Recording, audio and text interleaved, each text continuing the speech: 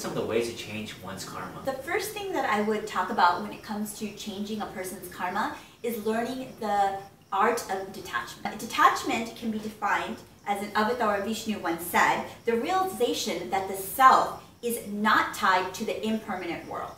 So in other words, no matter what your situation is, whether you're experiencing, a bad relationship, or you're experiencing problems in your job, or maybe problems with your family, know that you are not your situation.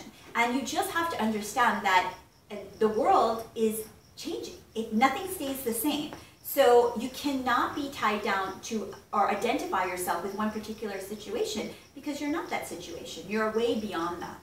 So pretty much detaching yourself. If you guys have any questions, you can email me at nishapatelconsulting@yahoo.com. Thank you so much, Nisha, for that. Appreciate your time. And with that, I'd like to say thank you for being part of Inspire Your Mind, and have a great day.